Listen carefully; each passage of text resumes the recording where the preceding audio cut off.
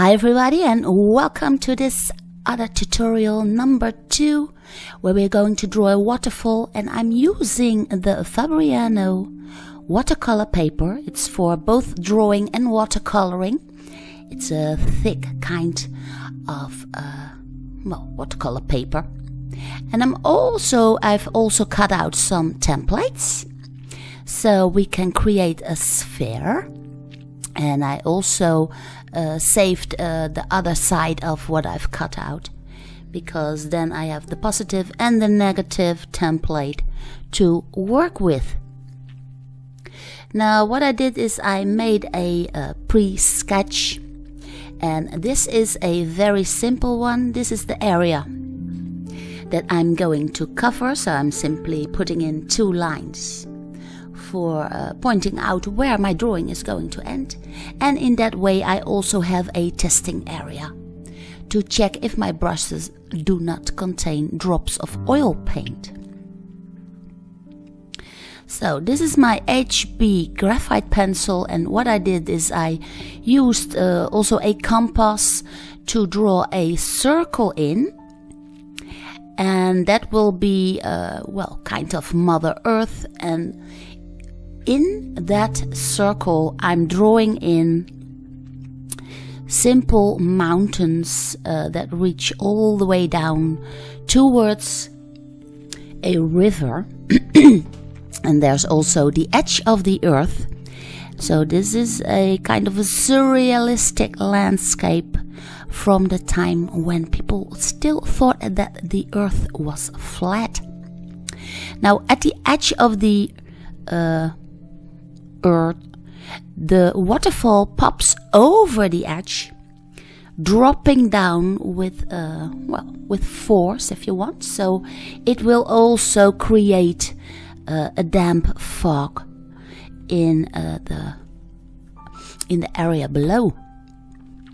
Now for this dry brush drawing I'm using the Rembrandt oil paint, but any kind of oil paint will do. And here you can see it. It's just a tiny drop that I put in there on my palette.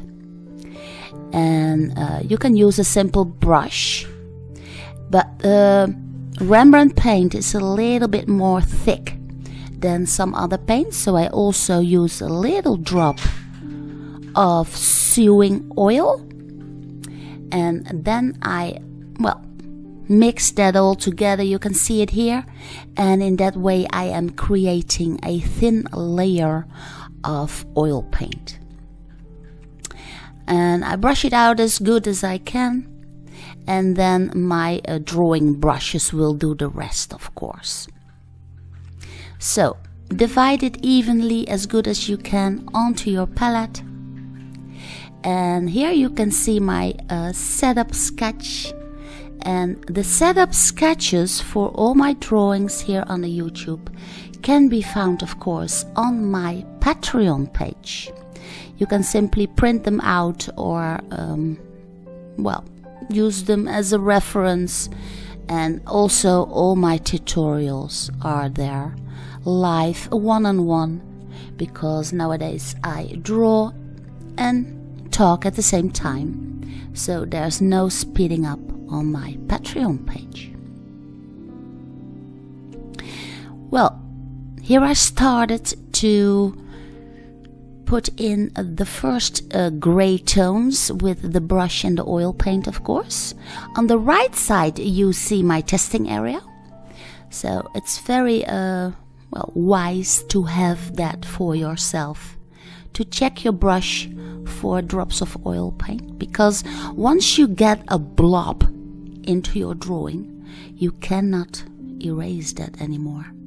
Then you have a big fat blob in your drawing, and you otherwise have to start over, or just live with it, or be creative with it and make it an animal or something. Now this is the waterfall itself, so I start with the front of the drawing in this case. And you can see how easily this waterfall can be drawn with this technique. It works very quickly indeed, and it should be about, well, 10 times as fast as when you were to draw this one with graphite. Now this is my pencil eraser. You can see it here. The oil paint is such a thin layer that it can easily be erased with the pencil eraser or your kneaded eraser. My kneaded eraser is by Royal Talents and my pencil eraser is by Koh-i-Noor. Here you have your mountain area if you want. And also here I use the pencil eraser to draw in a little bit of, well, rocky structure. And this is my clean brush. I use that to erase the rubbles. And the rubbles you get once you start erasing parts. Now let's start to have a look at the sky area. For this I use the very big makeup brush. I test it out on the right side of my drawing, on my testing area, and then I simply put in a tone of gray, like so, and I used the template. Then I pick up my kneaded eraser, and by pressing down that kneaded eraser I can easily create beautiful skies and clouds. What you can also do is use the side of your template, and in that way you can start to create some sunny beams. So that's very neat too. You can see it here also. I will do that on the left side too.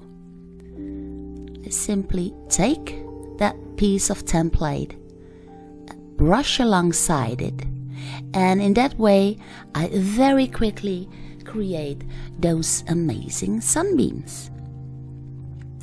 Then I simply lighten up the clouds a little bit more, and this is how quick that goes. Now of course this video is fast forwarded a little bit, but still this is a very easy and very quick way of drawing. And that's why I love that dry brush technique so much, because I'm not known for my patience. Well, we continue this drawing, and here we have the rocks on the underneath of the flat earth that we are creating. And what you can also see is that I use different kinds of brushes for different kinds of effects. So for instance, for the sky area I used that very big makeup brush to get an even big area, and I use a smaller brush for straight lines or for well, maybe the rocky structures. So then I pick up the smaller brush. But all brushes are quite sturdy, and the hairs pop right back. They're just acrylic brushes, not expensive at all. Now here in the front of the mountain formations, if you want, I put in a little bit more structure on the front, of course, and then as the mountains go backwards and farther away from us, I make sure not to put in any detail at all. So I only put in detail in the front of the drawing. In that way you get a magnificent atmospheric perspective. So a lot of structure in front and hardly anything way in the back of your drawing. What you can also do, if you want to create a sharp edge, just pick up your graphite pencil and draw in that edge if you want to.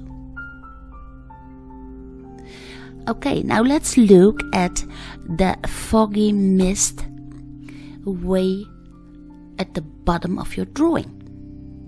You simply take the big brush again, the makeup brush, and you can also pinch the hairs together a little bit.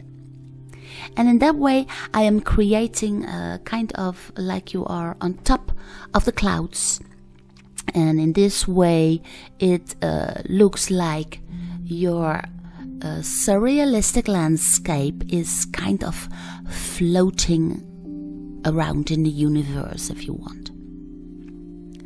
But these are all just practices for getting good with that dry brush technique and to see how dark you can go.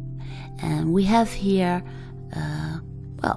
bigger areas, we have some structure going on, we have water going on, we have mountains going on, we have a sky going on, and we have some magnificent sunbeams going on, all within one practice.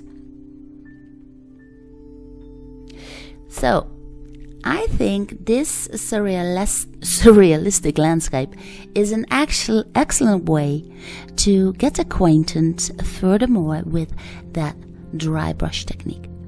And I sure hope that you will give this drawing a try, because it will help you a lot. If you like this video, please give it a big thumbs up. And of course, I also hope to see you in lesson number 3 next week, next Friday. If you want to learn more, visit my Patreon page. And for all of you, I would say I see you again next Friday.